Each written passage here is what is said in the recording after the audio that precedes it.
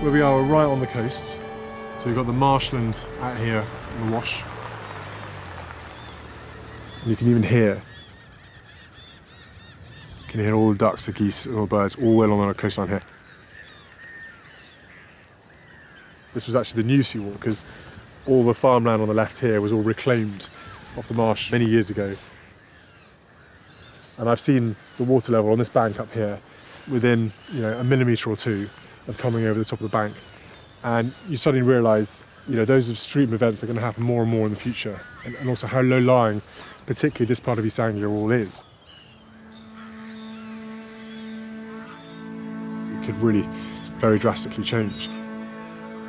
We'll lose the whole lot and it will sweep in and stay. When sea levels rise, it will stay. It will not go back out again like everyone thinks it would, be a flood. And you'll lose the wildlife habitats here, you'd lose the farming, you'd lose the communities. It's in everyone's interest that we protect these sorts of areas. We have to get on top of the climate change issue. If the planet's glaciers continue to melt, a quarter of the world's population would lose access to fresh water. A lot of people in cities around the world are used to just turning the tap on and having instant water, forgetting, this is where it comes from and this is how we have to manage it. This is where, if this goes wrong up here, we lose all our water. Very right.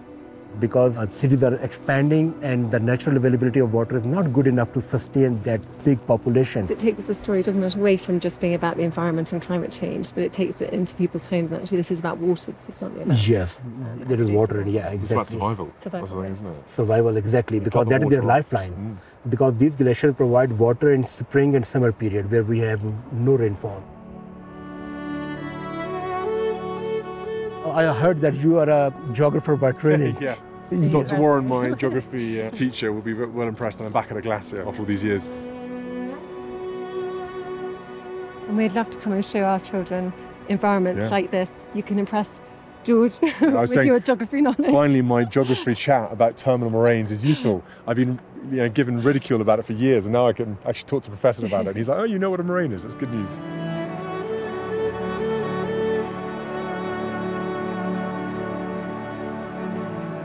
What is going on here is climate change.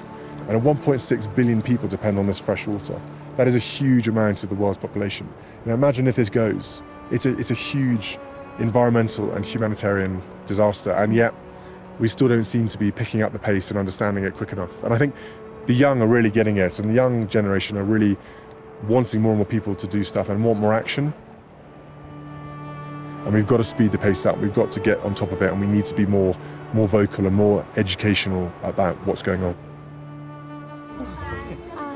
You finding bugs? A tour of the Buckingham Palace. Is this Buckingham Palace? Yeah. Would you like me and Daisy to give you a tour? Oh, you've done it like that? Buckingham Palace, I love it. Someone made like the little Is that the Queen Bee? Flower mantle on it. Very good.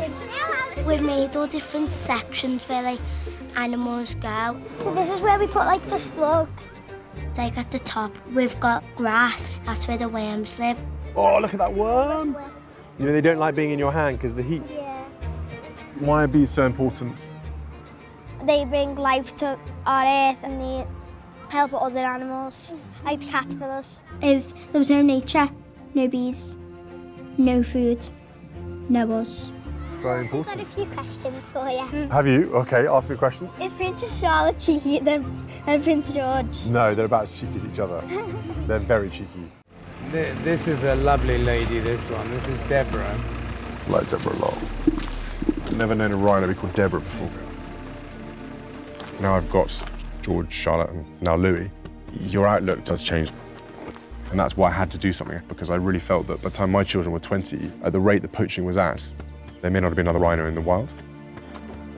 They are a prehistoric, odd-looking creature, but when you get to see their characters and you get to see the family bond they have with their mum, it does make you feel like you're watching a really close family unit. And the fact that they're under so much threat is really quite sad. People might think, it's a big tank, a big hulk of an animal with a big horn, but they are incredibly vulnerable. They don't have brilliant eyesight, and people will take advantage of that. And they want this horn, which is effectively nail. And that is all it is, it's fingernail. This is where the horn belongs, on a live rhino. And that's where it should stay.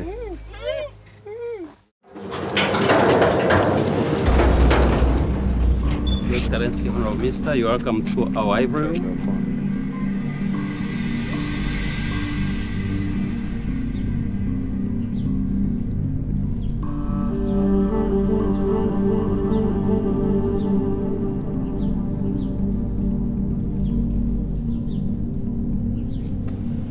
It's a mind-blowing number of tusks. It really is.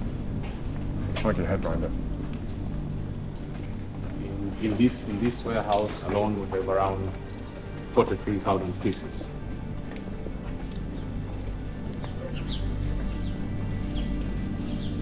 It's a really weird feeling. It's kind of when you try and visualize how many elephants were attached to these tusks, that's when it gets really quite scary.